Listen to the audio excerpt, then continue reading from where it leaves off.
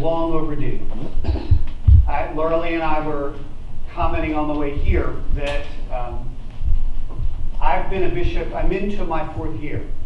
And this is the first time I've come. I don't know what happened in terms of the schedule mishaps or whatever, but I'm more than happy to make up for lost time. It's been a long time. As some of you know, I used to serve as a rector in this diocese before taking off and doing this little circuitous route and then making our way back after the election. So actually the last time I was here was when Roger Miller was the rector. Now that's a long time ago. That's when Roger and I were both very involved in Curcio together and did a lot of Curcios. In fact, let me tell you, can I tell a story? This doesn't have anything to do with the sermon. Roger and I was the rector and Roger was my assisting rector for a women's Curcio out at Canterbury. And a lot of very good friends of mine were on the team. So we decided to pull a joke. And what happened was, this is how they used to do it. Early in the morning on Sunday, the team would gather, all these ladies, and they would all be sort of in robes. I mean, they just got out of bed. They didn't get dressed.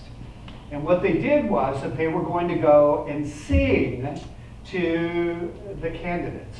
They didn't know that was happening. That was a surprise. But what they did first was they came to our door to sing to us before meeting Roger and I. We were staying in a room over at Canterbury, and then go over to the team. So all of these ladies are gathered out here in their nightgowns and robes and slippers, and they're holding candles, and it's actually a very holy and tender moment. Until I appeared and then Roger appeared. And the reason was that we put on gorilla suits.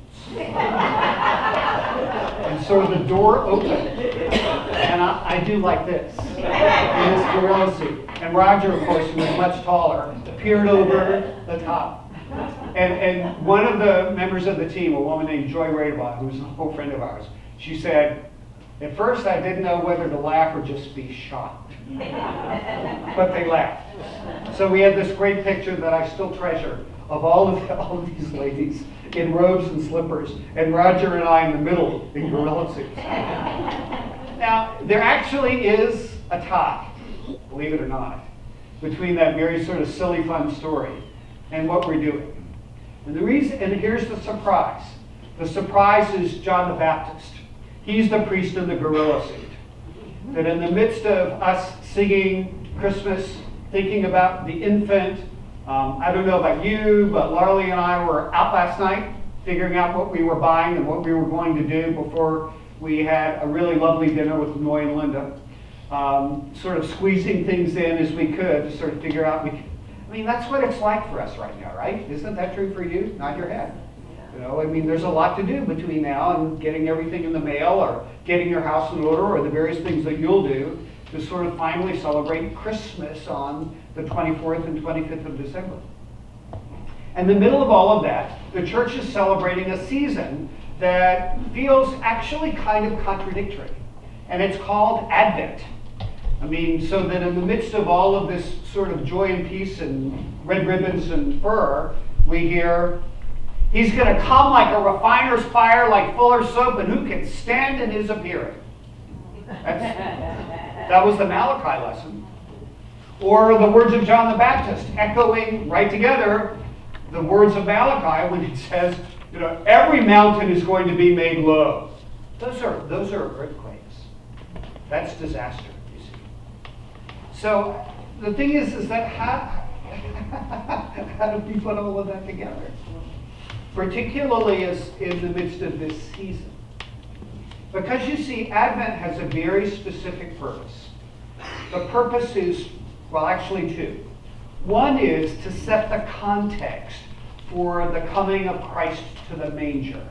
To say, in essence, that's not the end of the story. It's, in fact, the next chapter in a story that isn't finally completed until Jesus returns a second time.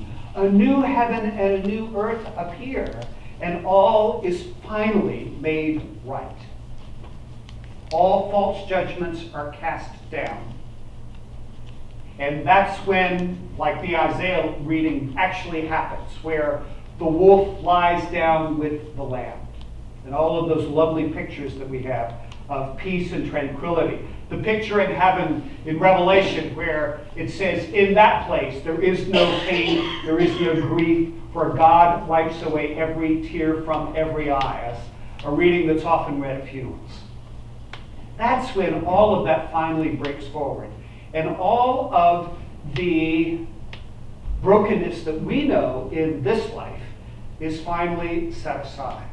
Because you see, Advent reminds us in a very, very powerful and strong way that what we experience as Christians right now is in fact incomplete.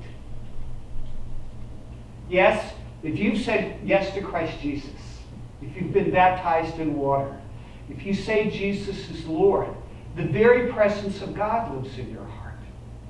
The very presence of God that is at work in the world, changing that world and preparing it for Christ's appearing, which means things are going to go badly as well. All of the things that you and I know now that are just horror shows, whether we're talking about shootings in the United States, the persecution of Christians overseas, the rise and fall of regime, the uncertainty of the economy. I mean, we could make a very long list, right? That all of that, in the midst of all of that, God is changing things in a way that prepares the way for his Son. So what we know now, in terms of this both inner incompleteness and what we see in our world, in fact, creates in us a kind of longing. A longing for things to be made right. A longing for the violence that our world knows to cease. A longing for changes within us that we can more and more become the people that really do live out in the midst of the chaos of this culture. Live out a kind of peace, a grace, a winsomeness, a confidence in the midst of all that we are going on. Because you see, and where does that confidence come from? That's where we go to the Philippian lesson. In some ways, the bright spot in all three of the lessons today. Although the others are important because they set a historic context. It says in a very clear way, God is at work, and it's not just some ephemeral wish somewhere, but he's actually working right now in history. That's the point of this very long introduction that Jada read when she read the beginning of the Luke lesson, where Luke literally lays out a clear historic context, because he mentions known rulers in the 15th year of the reign of Emperor Tiberius, a real historic person. When Pontius Pilate was governor of Judea, another real historic person. Herod was ruler of Galilee, Philip ruler of the region of Iturea, on and on. He mentions about 5 different monarchs to say, this isn't some myth. We're not just kind of making this up. This is not Homer's Odyssey or the Iliad, which is an amazing story. Those were some of my favorite books as a teenager. But it's myth. It says some important lessons, but it's based in no historic fact whatsoever. Luke, by contrast, is laying out a very clear historic context to say, I'm not just telling you a bunch of made-up stories. This actually happened in history. And the point for you and me is not only to give that story that kind of historic validity, but also to say God really is at work in the world. It's not just sort of that he's sitting up on a throne someplace going, well, let's see how they're going to work this one out. Instead, he is at work. To know that God is at work in the world, is to also know that God is actually at work in us. In the Philippian lesson, Paul makes, I think, what's a pretty bold statement. He says, I am confident of this. I mean, listen to that kind of strength. That the one, meaning God, who began a good work in you will bring it to completion by the day of Jesus Christ. In other words, God is at work in us right now. So it's not just that we have within us the presence of God by virtue of baptism and the declaration of Jesus as Lord. We also can trust that he is there actually doing something in us shaping us, molding us, at work in us.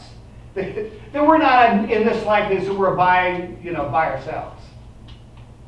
I think sometimes the way it can often feel is, well, I'm doing the best I can with what I have. And what the scripture is trying to say is, there's actually more to that story. That God is at work in me and in you. And He desires to be at work in you in a way that actually creates personal change. Because you see, He loves us. He is for us. He wants us to be able to walk with the kind of poise, the kind of confidence, and the kind of courage. It takes courage to walk with confidence these days. That says, I know that God is at work. And not only that, I'm willing for Him to work in me.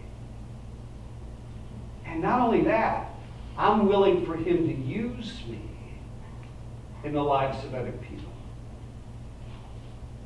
That's what it means to, in fact, believe that God is at work in the world and that God is at work in me. He's at work, thank God. I need it. So He is shaping me. Sometimes I'm conscious of that. Sometimes I'm not. It's subterranean. It's not always evident to the eye, but I know He's in here.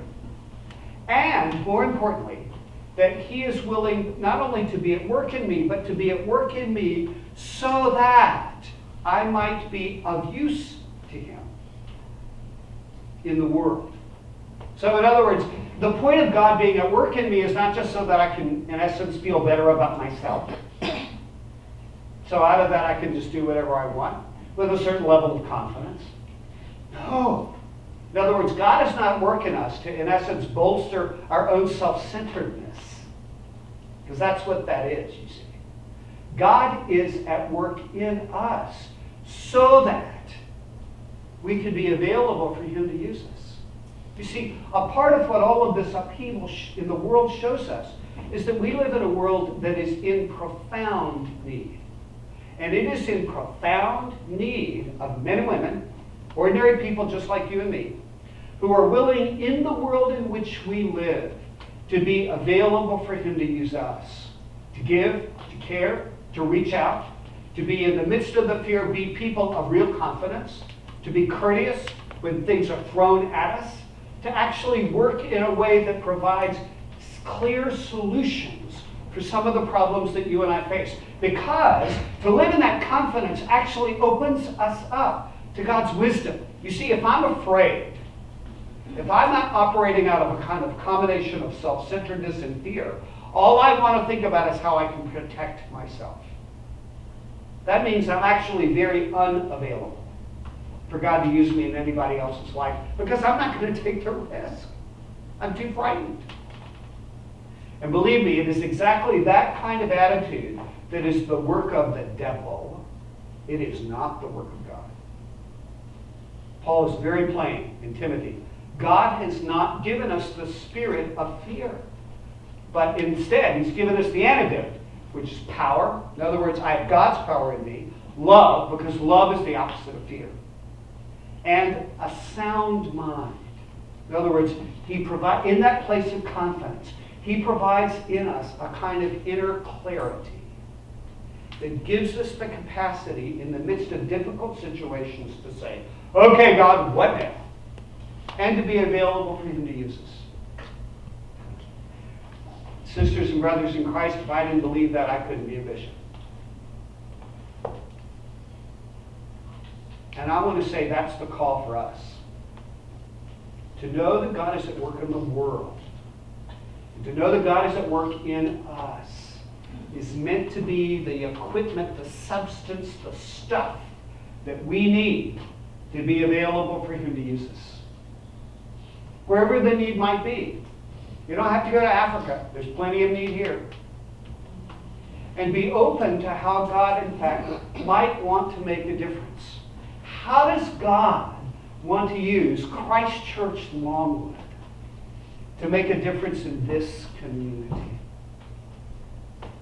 How does God want to use you in your place of work to make a difference in this community? How does God want to use you among your friends to make a difference in this community? How can you be that person of confidence who knows something of the peace of Christ, so that where you are, you can be a servant of the gospel. You can be someone who can be that channel that God uses that really makes a positive difference in the world in which you live, in the world in which I live. That's what it really means to be a Christian.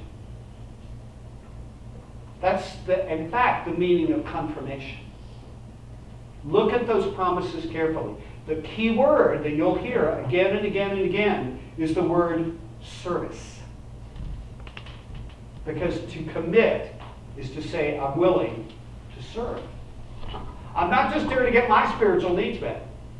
Instead, I'm here so that I might get those needs met, that I might be available for God to use me.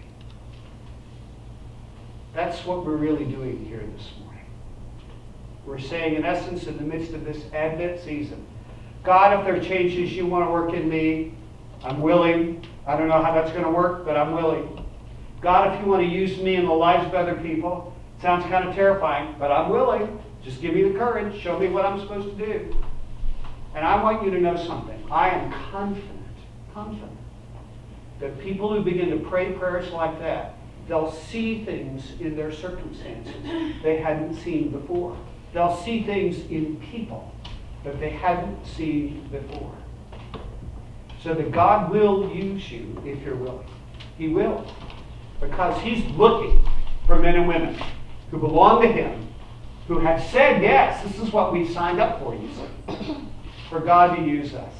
So, what I'm going to do is I'm going to pray, and then Patricia is going to come forward for confirmation. And I would urge you, pay attention to the commitments that you are making with your mouth in the liturgy today. And ask God in the midst of this Advent season to show you, Lord, what does this mean for me and for my life? Don't just let it be stuff that sort of rolls off the top of your head. That's actually tremendous hypocrisy. But instead, find a way to mean what you say and see what God might do in your life. Let's pray together. Gracious Lord, we thank you that you are at work. And that Paul's word to us, that I am confident that the one who has begun a good thing in you will continue it to the day of Jesus Christ, that we would know the fruit of that in our lives. Thank you that we are yours, that you love us dearly and tenderly, that in you there is forgiveness, there's grace, there's mercy, and that you will never let us go. So fill us, God, with that kind of tender, strong confidence, that wherever we are and wherever we are serving, we might be available for you.